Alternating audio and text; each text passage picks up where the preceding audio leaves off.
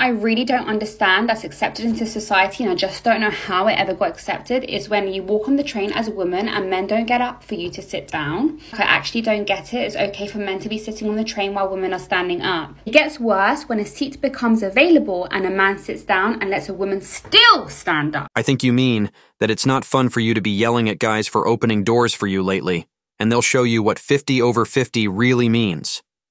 Do you love equal rights? Hey everyone, welcome back to the channel. Today we are going to see modern women share their experience dating older men. Let's get started right away. All right, y'all, the pros and cons of dating an older guy. Starting with the pros. Number 1, they tend to be more experienced. Number 2, they tend to be more mature. Number 3, they tend to be willing or more willing to settle down quicker. Number 4, they tend to be more financially stable. Number 5, they tend to know more about what they want in life and in women. Number 5, they tend to be more direct and honest. They ain't trying to play games. All right, y'all, now for the pro. Oh, now for the cons, I mean. Let's get into it. Number 1, they may be more possessive. Number 2, they may be more controlling. Number 3, they may have more baggage. Number 4, they may be more critical of you. Number 5, they may have way less tolerance for the drama. They ain't trying to deal with all that. Number 6, they may be way more manipulative. They have probably played every game you could think of 5 times over. You're not going to beat them at it. Wow, that list of pros and cons for meeting older men is really helpful. Plus, they're pretty much the dating world's wise old men. All of them are financially stable and ready to settle down. Because who wouldn't want to retire early? But on the other hand, they could be possessive, controlling, and have a lot of mental baggage. It sounds like an exciting ride through adulthood and mind games. When you date a seasoned veteran, you have to choose between the security they offer and the thrill of possibly being on their reality show, Who's Got the Most Issues? Really? An interesting problem. I just want to know, where do all the single men hang out at? Ladies, I have figured out where the men hang out at. Number 1 is they are at home building their empire until their queen comes along, meaning that they are sick and tired of women taking away stuff from them, using them, taking their money, spending their money. So they just want to be sure that they will just wait till the right person comes along.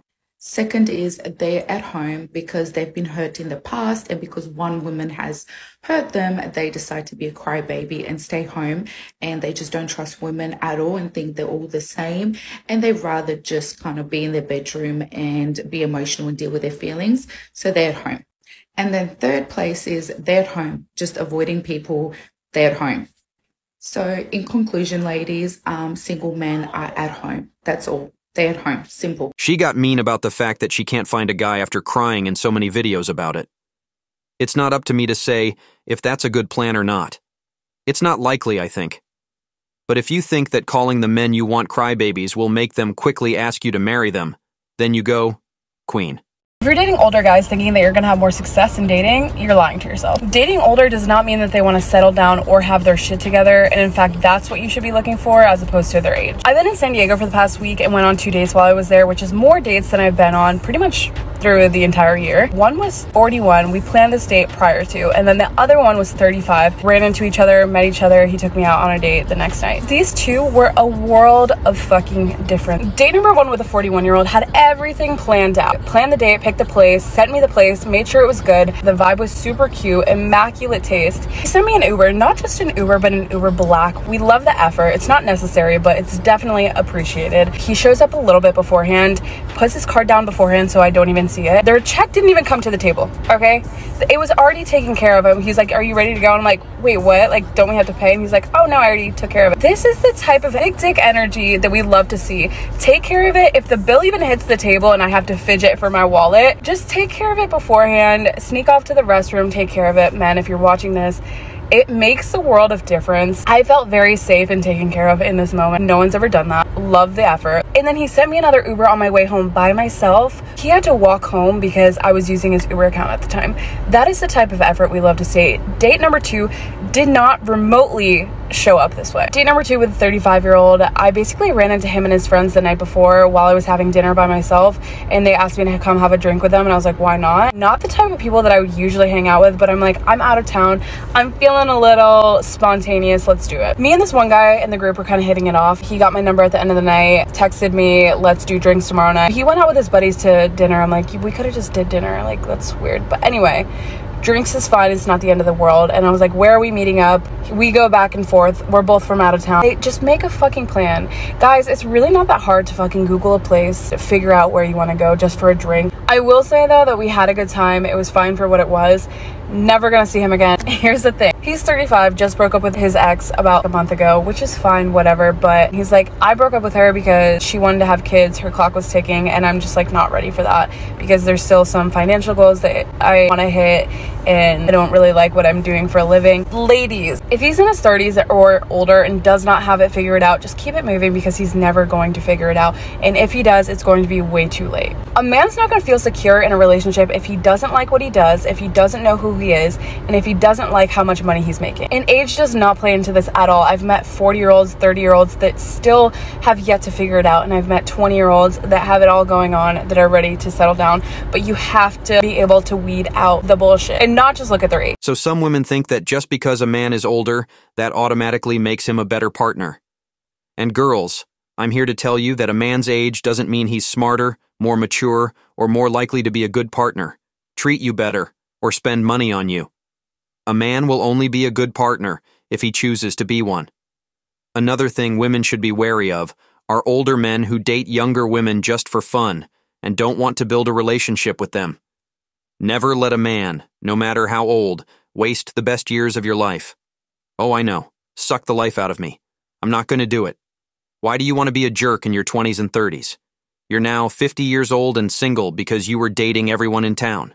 The only person that cares about a body count is an insecure person that's interested in you, but not in the count. Let me explain. The only reason these people care is because they're comparing themselves to people in your past, whether they know them or not. It's just more people from your past that they have to compete with. And just know 99.9% of the time, if you ask someone their body count, they're gonna lie.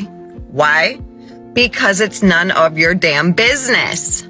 So stop asking body counts. You look pathetic. The past is in the past. Level up. That's not getting better.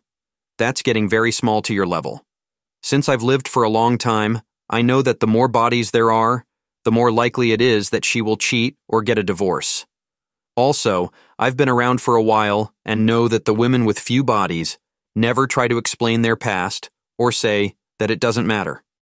Now, and I reflect all the time, and I think one of the greatest mistakes that I made in my early 20s was dating older men, like dating a guy 5 years older than me, dating a guy 10 years older than me, dating a guy 12 years older than me. That's a story time for another time. But if you're eldest daughter, especially immigrant parents' daughter, and you're also like a natural people pleaser, it's like one of the worst things you can do for yourself. Oh, and also if one of your highest requirements for finding a partner is that you respect them, like that's gotta be the worst combination, because you meet this man that's older than you and automatically you assume because he has these things that he should have at his grown age, you're like, oh my God, like he has a car, he has a 401k, and you respect this man, right? And then you want to make yourself seem worthy of his respect too. So you start bending over backwards and doing all these things for them. In reality, they're just a regular guy at his appropriate age, having the things that he should already have at that age. I know you want that oppa lifestyle, but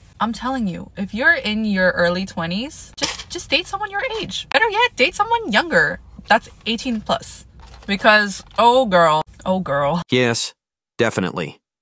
Dating older guys when you were in your early 20s must have been a huge mistake. I mean, who wouldn't wish they dated someone with a 401k and a car instead of someone with a bus pass and a TikTok addiction? Respecting someone just because they've learned how to be an adult by their age is obviously the worst thing you can do. Who would have thought that a guy with life experience could offer more than, security and direction? Choose someone who can barely rent a car without charging extra the next time. Try to find someone who still thinks of ramen as an unusual meal. That's definitely where the real fun and growth are. For the girls that are looking for a man that can provide financial security, let's have a conversation. Let's have a talk. So a while ago, I was watching a video where this girl that I follow that have luxury lifestyle and she promotes luxury and she's with an older man, right? Girl, her life is nice. Zine, a life that I would want for myself. He pays for everything. Sis got pregnant and it looks like such man left her right where she's about to have the baby. And I'm not bashing old girl because I actually, you know what I mean? Like it can happen to anybody. But what I'm saying is you have to be smart. Zine? So if you're going to date a guy that is older or whatever, your age, whatever, to provide you with financial security, you have to use your head. Make sure save. It's nice to buy nice things, but if he's giving you allowances, save, sis, save. And to even be smarter, use that money that he's providing you with to get an education, get a degree. Level up yourself in secrecy, or not even secrecy, but level up yourself, because at the end of the day, if he's 60 and you're 25, he's going to be looking for the newer, younger, next flashy thing next week, right? So save up the money, go on a school, work on yourself, right?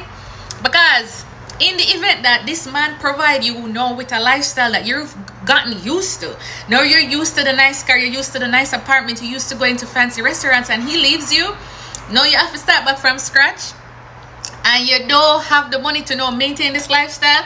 It will cause depression. Like it will put you in a state of depression, right? So just collect the money, because boy, them man here, him want you for your soul and you want him for money. Like, let's be real here. Like, it goes both ways, because why would a 25-year-old girl decide to check a day with a 60-year-old man if one of him provide her with some kind of security?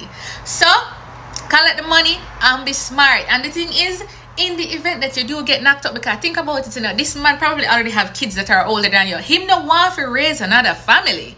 So if you get knocked up, you have to be prepared to either raise this kid by yourself or dash it away. You have to be prepared. You have to get into these relationships thinking about the possibility that this man wants you because you are young and exciting for him, but he's not willing to commit to you. So you got to think about all these things when you're getting in these situations. So use him as a temporary setup, a temporary step up for you to get to your next goal in life. And it's so unfortunate and it's so unfair to think about somebody in that regard, but you have to be logical, because not everything that glows is diamond. Oh yes, getting a rich sugar daddy who gives out allowances like Santa Claus is the dream come true.